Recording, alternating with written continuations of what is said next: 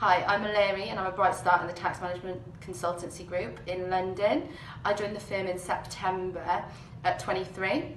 At 16, I left school due to struggles with mental health issues and spent the next 5 years in and out of education trying to gain myself some qualifications.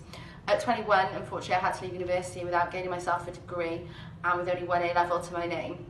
I thought that the chances of me having a career in finance were pretty slim. After working in hospitality for a year, I decided to look into schemes and found the BrightStart programme. And from there, I went back to college last year and finished my A-levels and came on to work in the firm.